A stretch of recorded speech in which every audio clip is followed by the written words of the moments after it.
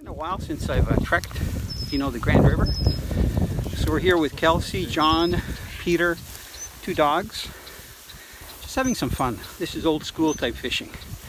Walking a few kilometers, casting. Got a gorgeous day.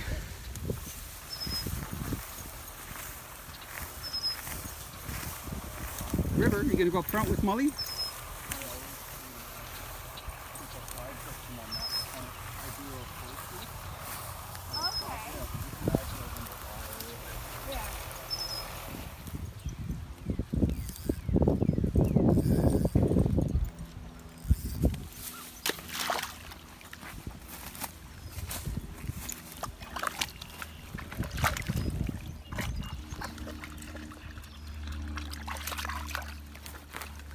Nice little resi.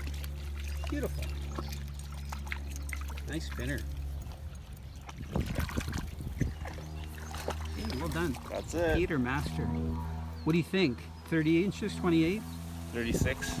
Minus 30, 28?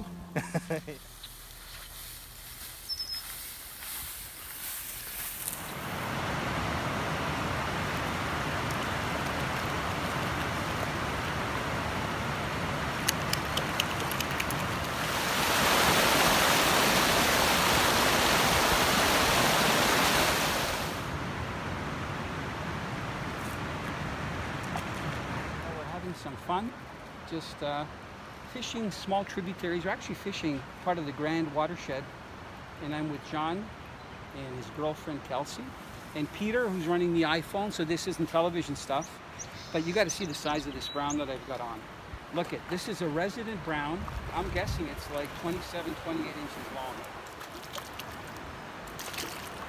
Nice brown, big head shapes. Looks like a big female. Okay, John, you're going to do the honors. You be careful. Watch that hook.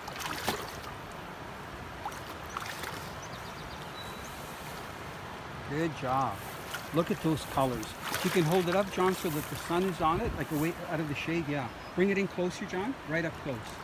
Look at these gorgeous colors. Look at the fins. This is a resident fish. A lot of people might think that a Rapala that size, that's a small X-Rap. It's John's favorite color. He's the guy that put me onto that. But look at the colors of this. Beautiful brown. What a gorgeous fish.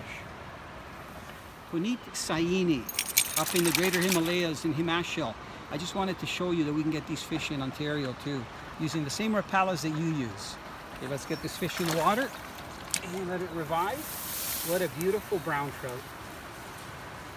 And well, again, we got a fish. I love this beautiful colors. What a nice brown. Big female. There. Beautiful. Gorgeous. Bye-bye. Love those spots.